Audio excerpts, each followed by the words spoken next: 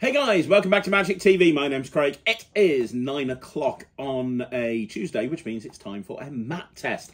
Now, the mat tests are kind of evolving recently. What is a mat test? Well, Matt Cluley in my office, I show him a trick and I get his opinion on it. When we first started the mat test, he knew nothing about magic, so it was interesting listening to it from a muggle's point of view or a layman's point of view. Now, as anybody who's been following the Matchumentary will know, he has been doing a lot more magic. So I have to be a little bit more creative when it comes to actually these mat tests, because it's as much as a test for me as it is for him, trying to fool him with a new trick. You know, it's kind of very difficult to do sometimes, but I think I've cracked it with this week's mat test. What we have here is Permanent Record by Ben Seidman and Vanishing Ink, and this is a great trick. This has come out recently. I'm really a big fan of this. I think it's amazing. I really do. And myself and Ryland reviewed it recently. We gave it a great review, and for good reason. It's a really good trick. If you haven't seen it, I'm going to do a performance to Matt and get his thoughts on it. And then after I've done the performance to Matt, we'll talk about what I've learned from performing this to Matt. How you doing, Matt? What up, dude? So I know you know quite a bit about magic now, and I have to really think about performing to you. If I'm going to try and fool you, I have to kind of think about stuff. And I've got to be honest, I don't think this is going to fool you, because you understand what a force is, don't you? You know what a force is. You know that I can make you pick a particular card. Yeah. Have you ever heard of the concept of a psychological force, or a psych force, it's also known as? Is that like... I think so. It's It's kind not, of like yeah, suggestion. it's not a physical force. It's more like I'm influencing you, right? It's I'm influencing you, and it's more sort of the sort of thing Darren Brown would do. Yeah. So I've got, and it's not like I'm spreading out or having a pack of cards, having a card picked or anything like that. So I'm going to try and do that. I'm going to try and influence you, but I don't think it's going to work, because you're starting to think already. I'm beginning to think that that's bullshit. No, it's really not. I don't think this is going to work just because I know how you think. You think like a magician. No, but let me ask you a question. I just heard you say that something that you're going to do you don't think is going to work. No, it'll work on pretty much anyone else, but I don't know if it'll work on you. So here's the question. How many cards in a pack of cards? Including jokers? No, forget the jokers. Just how many cards in a pack? 52. 52 cards in the pack of cards, right? Now, if I asked you to name the card that you think would be the most commonly named card in the pack, what would you say? Ace of Spades. And that's a free choice, right? Yeah. Yeah, the Ace of Spades. Like, you could have said anything. You could say Queen of Hearts is probably even more psychologically appealing. So is the King of Spades. Like, it's not just the Ace of Spades. I mean, you know, as a magician, you've probably had people say the Ace of Spades quite a lot, but there are a lot of other cards that are named as well. Okay. But when I came out and I was holding the deck of cards, did you feel influenced at all? No. Because you named anything, you named the Ace of Spades, yeah? Yeah. And yet on the card box, you can see that I have an Ace of Spades printed on there. Yeah. Now that is no, you can... And one there. Yeah, and one there, but I'm talking about the one on the... Now that is basically what we call a psych force, or a, you know, that's basically what a psych force is, right? But I'm going to see if I can go one step further with this. Let me just close this up. I'm going to see if I can go one step further, because I'm going to try and... now you understand what a psych force is. We're going to try and go in a different direction, okay? So look, 52 playing cards here. Mm-hmm. All there, all different. This time I'm actually going to get you to touch a card. But I know you know what forces are, so I don't want to force you. I want you to just touch anyone you want to. Anyone. And you can go back and forth if you want, but your finger is going to eventually settle on one. Now, are you sure you want that one? You can change your mind if you want to. That one is fine. I'm not going to switch it or anything. But if you want to change your mind, that's also cool. No, that's cool. That's cool. Can you look at it? Yeah. Can you see it? Yep. Is that fair? Look, watch. Okay. Any fairer and you would be cheating me at this point. You could have picked any one of these, right? Yeah. But you picked one card and one card only. For the first time, what was the name of the card? You want me to tell you? It's the 10 of Hearts. Did you feel forced? Did you feel influenced at all? No. Watch. Do you remember that Ace of Spades? Yeah.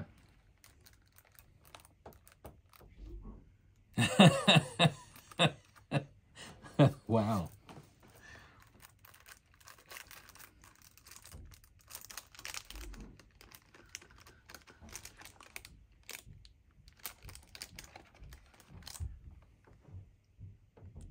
Forgot to show the camera. Now, the nice thing about that is I just put the cards away inside the box and reset.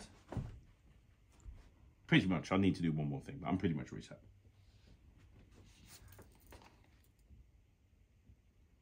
It was the ace of spades on the back, wasn't it? Yep.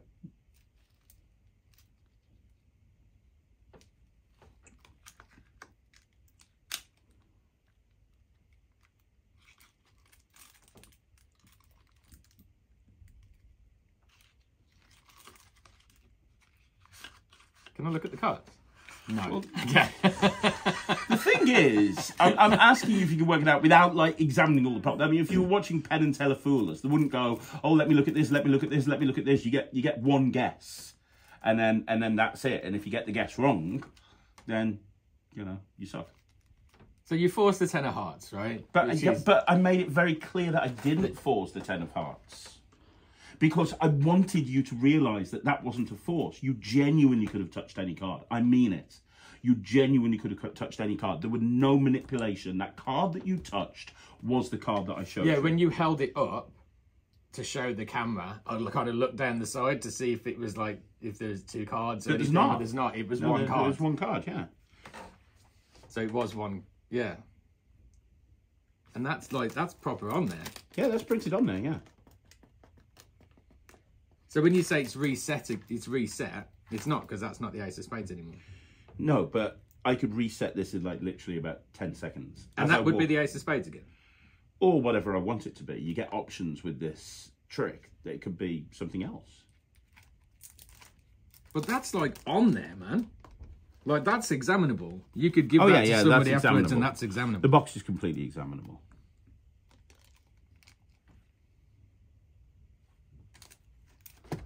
I mean, just how you got that to change, I've absolutely no idea.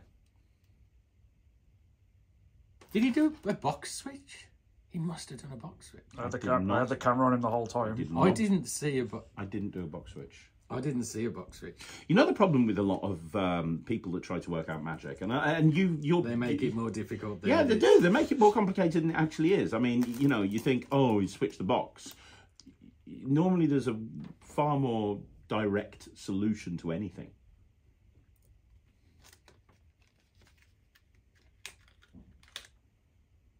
It's not printed on either side. Nope. So the box. I don't know. I actually don't.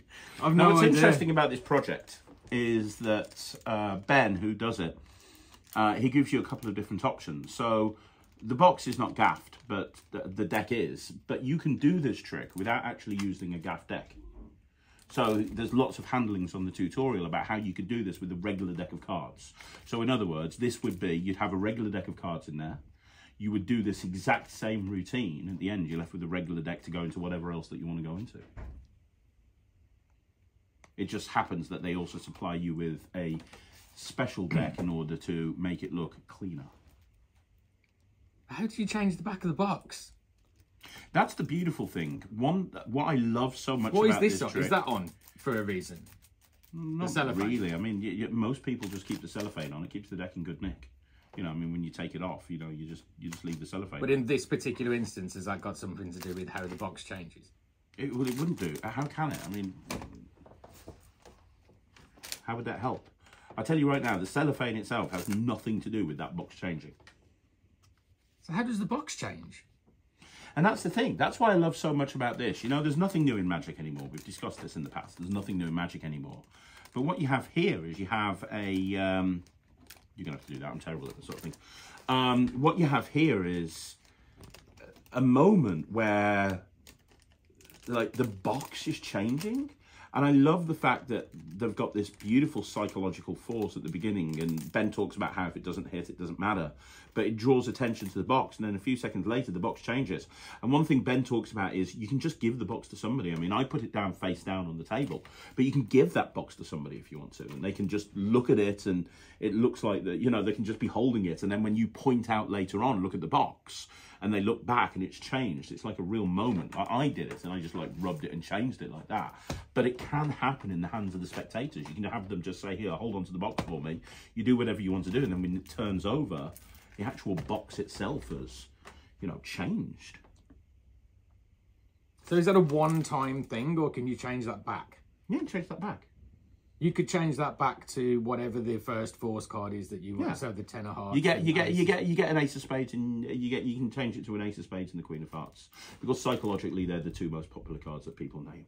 And I had to change the script with you slightly because I had to say to you, I knew if I said to you, name a card, or you know, have you got a favourite card? Name a card. I knew that you wouldn't go with the ace of spades or the queen of hearts, which is why I said to you, what do you think is the most commonly named card? But one thing that Ben talks about is if you've got a group of people you're performing to, most males will pick the ace of spades. So you say to somebody, hey, if I asked you to name a card right now, what would you pick? And if they go something else, you go, oh, interesting. What about you? What card would you pick? What card would you pick? What card would you pick? And you get somebody that does the ace of spades. Yeah. And then you kind of go into this. But the psych force at the beginning is just the lead-in for the actual main routine. So if that doesn't hit, it doesn't matter anyway. It doesn't really matter because if it, you know, he said it hits 99% of the time, and I've done this a few times, and I could see that being the case. But worst case scenario, if it doesn't hit, you just say, do you know what? It's really interesting that you said that card because, to be honest, most people name the ace of spades, which is why there's an ace of spades printed on the back of the card box because that's the card that most people name. Anyway, we're going to try and do something. Then you go into the routine. Yeah. And I love it when Magic, where there's a method that maybe won't hit 100%, but if it doesn't hit, it doesn't matter because it doesn't affect the main part of the routine. Yeah, yeah. I mean, that is nuts how that changed. Because you can, yeah. It was definitely ace of spades, wasn't it? Yeah. It's really clever. Like I say, it becomes a lot more difficult for me to try and fool you with the mat test now. I mean, the most impressive thing about it, I know it's a gaff deck. I told you it's a gaff deck. But the gaff deck isn't got anything to do with the change of the box. The gaff deck just makes the naming of the 10 of hearts. Oh, I've got it. I've got it. I've just figured it out. No, you haven't. No, you haven't. Yes, I am. No, you haven't. I've just figured it out, and that's why you won't let me look. Look at what? No, I'm not letting you look at the deck because genuinely, like if I don't know what you're thinking, but let me just show you this. That's what I don't want you to see. That's all this is. It's got nothing to do with anything else. I promise. That's right. Okay. That's all the deck does. You can use a regular deck for this. Okay.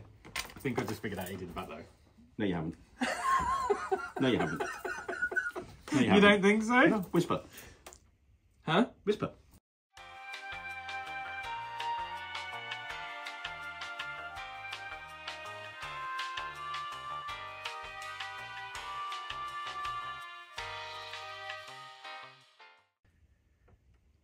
No. What? No. That is. Huh? It's gotta be. You're on the right track, but you're not there.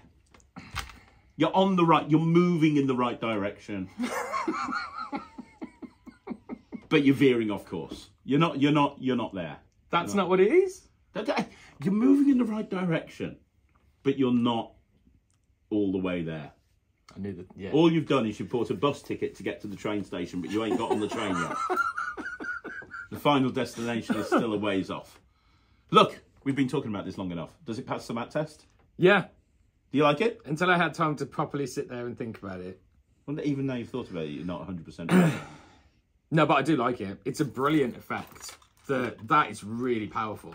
That having that in there and showing the ace of spades. If you had someone hold this in between their hands and then just changes, that's like a sponge ball moment right there. Yeah. That's like when that moment where they open up their hand and they see 2 sponge balls instead of 1 and they weren't expecting it. That'll be a real kick. That is the sort of thing that people will just stop dead and just talk about. Well, that's the one thing that I know there's various different ways of forcing a card and forcing the 10 of hearts and blah, blah, blah. The thing that got me was was how that changed. Yeah. Because I'm like, holy crap, it's so visual. And I really like that effect. Out of everything within the trick, that's my favourite bit. Yeah. The fact that the box changes, because that's something different. That never happens. And then the fact that you can give it to them afterwards and they can, holy shit, yeah, it actually has. That's awesome. It's an awesome effect. It's really cool. I like it. So yeah, it passes the mat test. And I think it's on the project, Ben talks about, and I'll ask me about this later on, he talks about a concept called cups, which he uses when he's doing strolling magic to make his magic even stronger. And you can use the cups technique with this to elevate this to an entirely new level. I don't know what cups is. No, okay. I don't want to say what it is on because obviously no. But I'll tell you later. But yeah, there you go. I like it. You like it? Yeah, like it? I like it. Permanent record, Ben Seidman. It's very good. You can get it from all good magic dealers. Matt, thank you once again for a mat test. You're welcome. Keep practicing one day, maybe. Bless his little cotton socks. So that's permanent record. Now, first of all, if you haven't seen that before, I mean, how awesome is that trick? That moment where the box just changes is absolutely killer. And Matt's reaction to that box changing is the same reaction that you get from pretty much anybody that you ever perform it to. They just can't, it doesn't make any sense. Like, it's one of those moments where it's just like, what? Hang on a minute, what? And I really do love the psych force at the beginning and the way of actually saying, hey, you know, name a card and you get the ace of spades or whatever card that you want to do, because it's a great way of drawing attention to the box without actually drawing attention to the box. It's a great way of saying, well, have a look at this. You see the ace of spades printed on the box. I influenced you. And, you know, that works so much better than saying, look at this box. You can see that there's nothing printed on it. You can see that there's this printed on it. And it almost draws attention to the box at the beginning. I think one of the reasons this fooled Matt, and when he whispered to me, by the way, he didn't really he was kind of moving in the right direction, but nowhere near in the right way. But what was I saying? Yeah. I think one of the reasons this fooled Matt as badly as it did, and it did fool him, is because he was convinced that that box had been printed with an ace of spades. So that then afterwards, when he saw it was actually a 10 of hearts and he was trying to backtrack, you know, even with the knowledge that he's got, he was thinking, well, hang on, deck switch. He was thinking box switch, which is just completely left field. So the comments that Matt made in terms of the trick being really strong, I agree with 100%. The trick is really strong, and it's also relatively easy to do. If you saw the review that myself and Ryland did on Permanent Record, we talked about how there's so many different options. The tutorial that comes with this is great. Ben is an exceptional teacher. He really is. And he shines in the tutorial for this trick. It's such a really great tutorial, and he covers everything with a fine-tooth comb.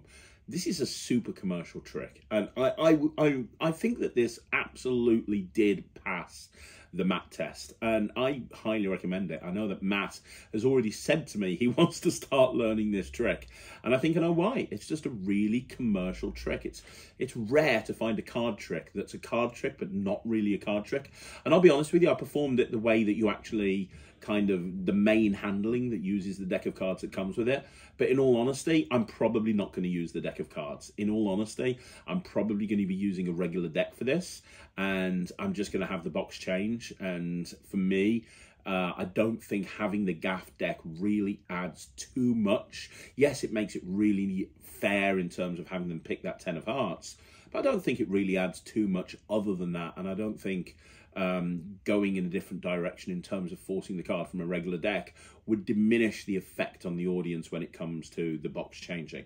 So there you go. That's the Matt test for this week. It's Ben Seidman's Permanent Record, and you can get it from Vanishing Ink and all good magic dealers. I'll tell you right now, it's a great trick. So there you go, guys. That's another Matt test in the bag. Do me a favor, let me know what you think in the comments down below. Now, you want to see more videos like this, like the video, subscribe to the channel, leave a comment down below. I'm going to be back again tomorrow with another video, so look out for that. And don't forget, if you want to find out more about Magic TV, if you want to, well, first of all, subscribe. Please subscribe. That would be amazing. But also, don't forget the Magic TV shop has now launched. It's www.magictv.org.